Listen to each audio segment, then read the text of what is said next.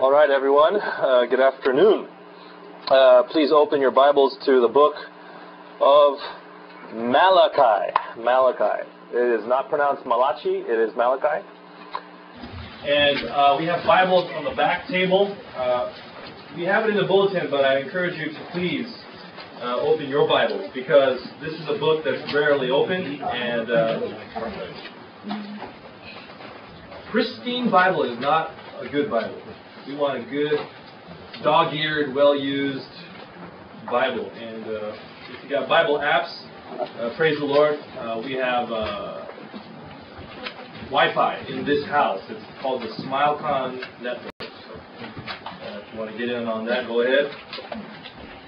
Okay, we're in Malachi, chapter 4. And in your bulletin, it's actually verse 2 and verse 3. I want to read verse 1. I made a mistake and didn't include verse 1. I think it's important. I'm actually going to be preaching mainly from verse 2, but our passage is those 3 verses for today. So I'll tell you what I'm going to do. I'll read verse 1, and I would like you to join me from verse 2, and we'll read together. This is NIV. 1984, Malachi chapter 4, verse 1. Surely the day is coming. It will burn like a furnace. All the arrogant and every evildoer will be stubble. And that day that is coming will set them on fire, says the Lord Almighty. Not a root or a branch will be left to them. Let's read together verse 2. But for you who revere my name, the Son of Righteousness will rise with healing in its wings, and you will go out and leap like calves released from the stall. We'll stop there. The great words of God. Amen. So, just a beautiful passage. We're in the Old Testament, and we're at the last month of the year, and we're at the last book of the Old Testament. The book of Malachi, and we're treasure hunting for the pearl of great price, Jesus Christ. And Malachi is a book that I would commend to you as always.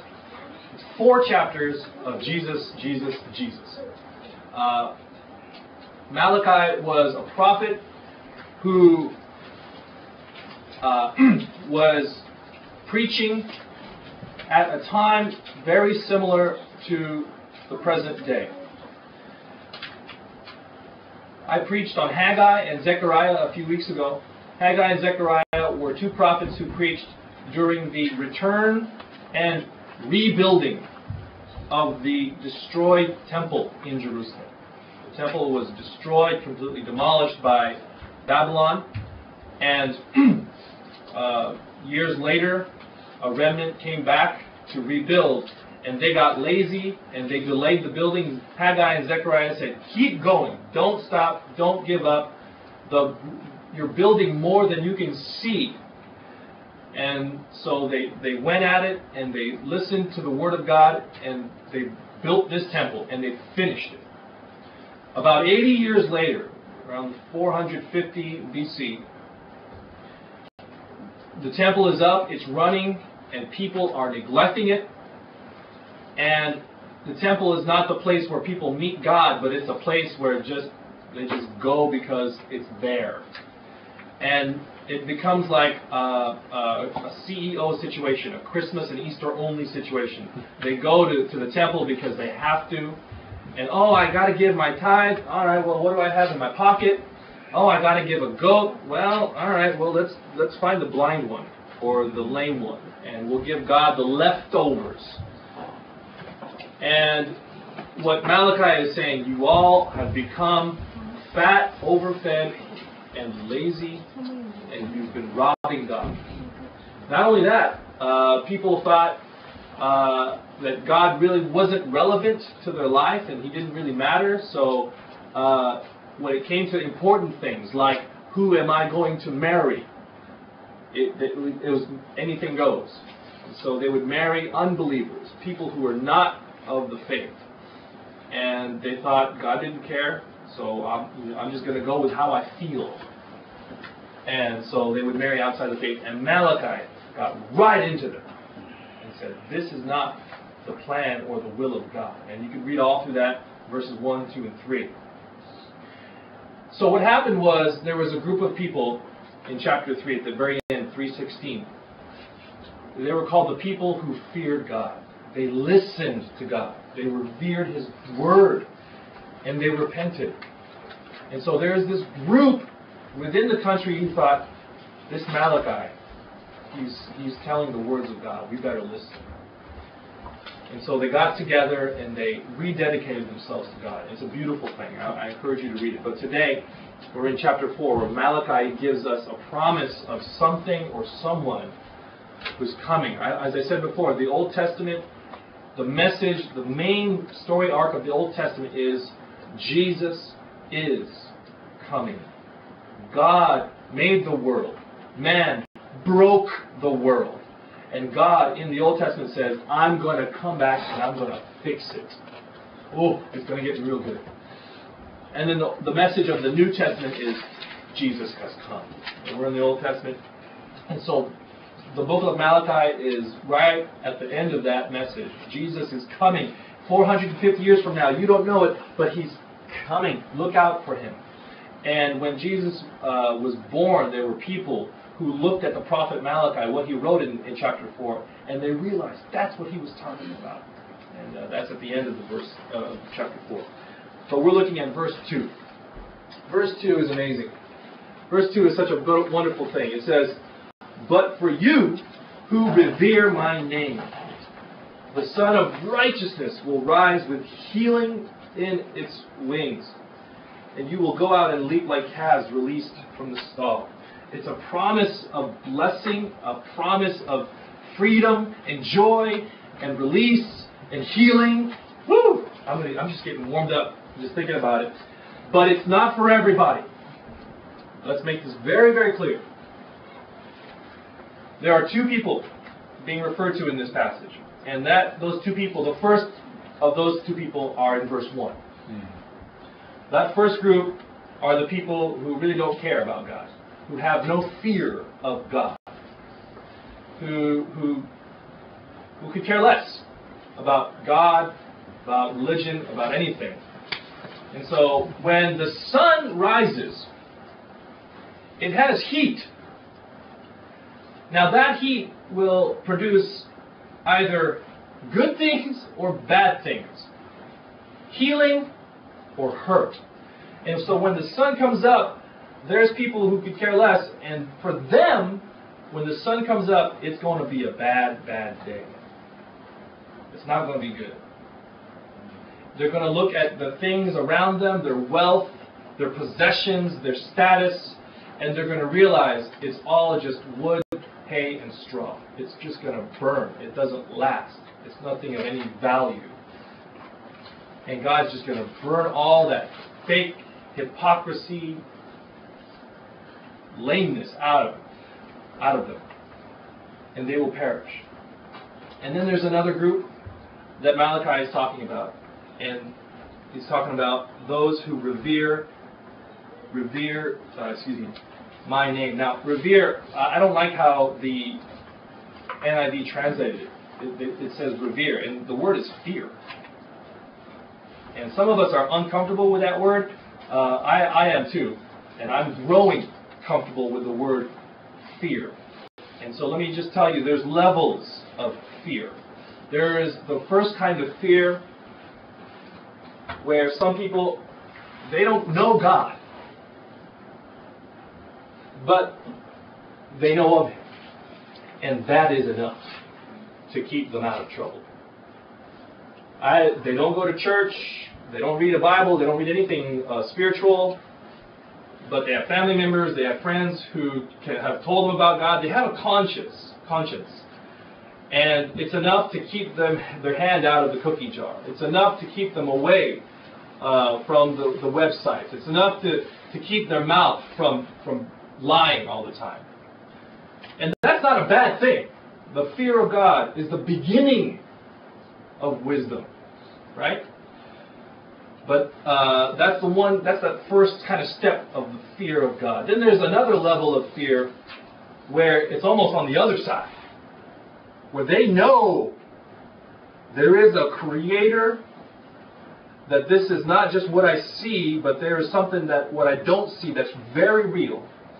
And when I meet that someone, it's not going to be a good day, because they know I am a sinner. I have things in my heart, in my life, that are not in line with God, and it's almost like a bondage. It's almost like I want to stay as far away from this as I possibly can. Someone who's afraid to swim or drown doesn't even want to go near a pool. And that's another kind of fear. It's a bondage, a gripping kind of a fear. And then there's another level of fear. A fear that I have with my family. It's this thing where the Bible says that it's a kind of fear that it's a perfect mixture with love. There's nothing contradictory with love. It's an amazing thing where you can actually trust and wholly give yourself to something that you're afraid of. It's the fear of a child has of his father. That I'm afraid of this person, but to lose this person would be to lose my life. As a child would lose his father, if a person who fears God were to lose God, they would become an orphan because God is their father. That's how close they are. There's a kind of fear and love there. If this person was to lose God, they would lose everything because God is their wealth. God is their riches. And there's the fear and the love there. And that's who God is talking about in this chapter 4, verse 2. For those who fear my name. I want to ask you, where are you? Are you one of them? Jesus talks about, in Matthew 25, two groups of people. There's the sheep and the goats. And this chapter, it gets me every single time I think about it. There's the sheep, and they know their shepherd. They know his voice. They love their shepherd. And when Jesus calls them, they come right to him. And then there's another group called the goats. They pretend to know Jesus. They come to church and they want everyone to think they know Jesus. And then here's what Jesus is going to tell them. Get away from me. I've never known you. I've never known you. That's amazing to me. The sheep and the goats. Because they never feared his name. They never loved him. They never put their trust in him. That gets me. That gets me. So I want to present that to you, offer that to you. Where do you stand on that? And I hope to God that you are the one that when you meet Jesus, he will say, yes, welcome home, my good and faithful servant. Come and share in your master's happiness. Now, for those who fear the Lord, for those who fear him enough to trust in him, there's 4 things he promises us. This is one of those sermons where I'm just going to tell you how good Jesus is. That's all I'm going to do. I love this sermon because it's just so good. There's 4 things he gives us. He says, the Son of Righteousness will rise with healing in his wings. And you're going to go out and lead like paths. There's 4 things. The first thing is this. For those of us who love Jesus but are walking in darkness, the light is coming. Because the sun is going to rise. You can know God. You can trust in Jesus Christ. Have your sins forgiven. But sometimes there are valleys that you walk through. Am I right? Sometimes the cloud covers the sky. Sometimes the night is very dark. And it's cold. And you're alone. That tunnel is long and it's very dark. But God, when he makes a promise, he's sure to keep it. And he says, if you fear his name, the sun will rise. And what happens in the dark? A couple of things in the dark. One, it's dangerous. You can bump into things. You don't know where you're going. You could fall off a cliff. You could hit a tree. And two, in the darkness, it's confusing. You don't know if you should go left. You don't know if you should go right. You don't know if you should stay or if you should go. And so you're gripped with fear. You're anxious. You're confused. Am I explaining some of us today? But God says if you fear His name, the sun will rise and the darkness will lift. Jesus is the light of life. The light of the world is come. John chapter 1. And so that's the first promise. And so look, how does He do that? His teachings, His word. He comes and He gives us sermons. He heals. He gives us amazing apostles that teach us through the New Testament. This word of God is a lamp unto my feet and a light unto my path. It's the sun that's risen. So I want to ask you, if you're in darkness, God says, come to the light, and I'm bringing you. And if you still walk in the darkness, if the tunnel is long, keep coming to me. So you don't know where to go when it's dark. But the one place I can tell you to go is to the cross, is to God. So, Lord, do I go this way? Do I go that way? God says, just come to me. Come to me. Keep coming to me. Get on your knees. Open your word. And just come to me. And the sun will rise because you fear my name. The second thing He promises is healing. The sun of righteousness will rise with healing. Hallelujah. The sun of righteousness will rise with healing. There are Christians who have hurts. Right? We're wounded people because we're sinners. But the Son of Righteousness will rise with healing in His wings. Here's what I'm talking about. How do we have hurts? Well, one thing is we hurt because of what we've done to ourselves. We do things we've out of our dishonesty, out of our theft, out of our wandering, out of our laziness. Or sometimes, you know what? It's just out of our bitterness. This thing happened to me, and the only way I can deal with this is to hurt myself even more. You know what I'm saying? You sabotage your relationships. You sabotage your work. You just get in a funk, and you just try to self-medicate, and you just make it work, and you're hurting yourself. Right? That's one thing that we have hurts. And another way we have hurts, somebody's hurt us. We haven't done anything to anybody. We're doing the best we can, and somebody takes advantage of us. Somebody has lied to us. Someone has exploited us. Someone has violated us. And our heart is broken. And we're a mess. And we're Christian.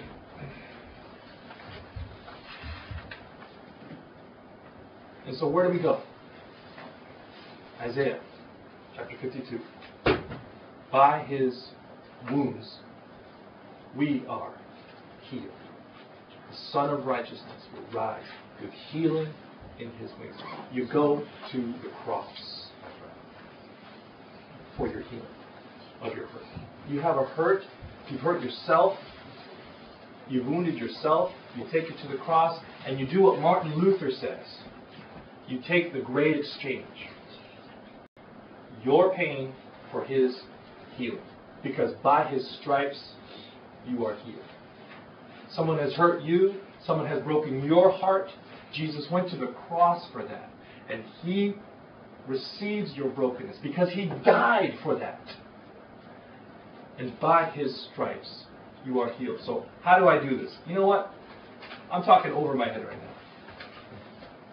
But what I've done, I've had plenty of hurt in my life. And there's times when I come to that cross and I say, God, I hurt. God, it hurts. It's painful. That's the reason I went to the cross, Kris. And the more I receive His healing from that cross, the more I put that pain on Him, there's a great exchange. And so I invite you, dear brother, dear sister, if you're a Christian, you fear His name. Because His promise to you is He will rise with healing on His wings. the wings he spread out on the cross. The wounds he received were for us, to wash away those hurts. So come to the cross. That's where I'm taking it every time. So, healing in his wings. Light out of the darkness when the sun rises. That's number 2. Number 3. It says we're going to, what does it say? Go out, go forth. Right? There's the word there. What does that mean? That means freedom. That means freedom. The bonds are loosed. Jesus says, I'm going to set the prisoners free. There are Christians who are trapped still. Some of us are trapped. We've got habits. We've got ways of thinking. And Jesus says, I'm going to let you go forth. Here's the thing. When the reality of God, when the reality of Jesus Christ finally hits home, that's when the light will come. That's when the healing comes. And that's when we're set free. Jesus says, let me take it. John chapter 8. If any man has sinned, he is a slave to sin. And then in verse 32 he says, but if the Son sets you free, you will be free indeed. You will be free. You will go forth, is the promise. Let me take you to Romans chapter 8. How does he do it? How does he set you free? Whew. It says the same power that God used to raise Jesus from the dead is at work in us, giving life to our bodies. How am I set free? The resurrection of Jesus Christ. How does the sun come up? How does the healing in my heart begin? The cross of Jesus Christ. His wounds were healed. But how do I get free? It's his resurrection. I want to take you to the empty tomb of Jesus Christ. Jesus is alive. He is risen. He is ascended. He is seated at the right hand of God. And that power is at work in us who fear his name. So go to the empty tomb. And you say, God, I have these things that weigh on me. God, I have these things that I can't break free of. I need the power. Lord God, help me. Again, some of us, we get free, and then for some reason we go back and we sit in it again. And Jesus he's got his arm is long and it's strong, and it pulls us right back out. That's how good Jesus is. Amen? Amen. Amen. So, light in the darkness, healing for the hurt, freedom from the chains. And number 4, it says we're going to leap like calves. Now, I just, for some strange reason, I think of a rodeo. I'm from Los Angeles. I'm not a cowboy. I don't want to be a cowboy. But, sometimes you watch those rodeos, and there's that one where there's a little cow, a calf, baby calf, or baby cow, I don't know what they're called. And they run out, and the cowboy's got to, catch it, right? Lasso it, yeah. And then he jumps on him, twists his neck, and I don't know how the calf survives, but somehow they do it. So anyways, before all of that, the calf is in what they call a stall, right? And so it's just this little box, and he's waiting, he's ready to get out, to get his neck twisted. He's getting out, and then they open the gate, and boom, he's gone, right? That's what God is saying. We're going to be like. Except no one's going to come in and wrap a rope around our necks and twist us. He says we're gonna leap. What is that? Joy. That is joy. Some of us were Christians. We fear God. We are miserable. And I want to tell you, that's not you. Part of being a Christian is coming to understand who I already am. I am a new creation. The old is gone. The new has come. I need to step into that new life. And the crazy thing is, I was thinking about this, and Fernando and Tim read it. 1 Peter. You go through the trouble, but that trouble is from the world. And so what the world can do is it can come down on you, but there's something inside of you. It's called that inexpressible and glorious joy. Do you have that? It you don't, come to Jesus Christ. Let him fill you. Where did it happen? It doesn't mean that you're like me, you're jumping and you're shouting, and there's only 20 people in the room and you're going crazy. Not like that. I was in a big auditorium yesterday. My school had a big kind of celebration for its founding, and it's just the annual anniversary of our school's founding. It's a Catholic school. So what they did was they invited, Catholic priests to come in and talk about what it means to be a Catholic school, what's the meaning of Jesus and all that. And most of the students, they sleep through it. The teachers are, popping them on the head, wake up, that kind of thing.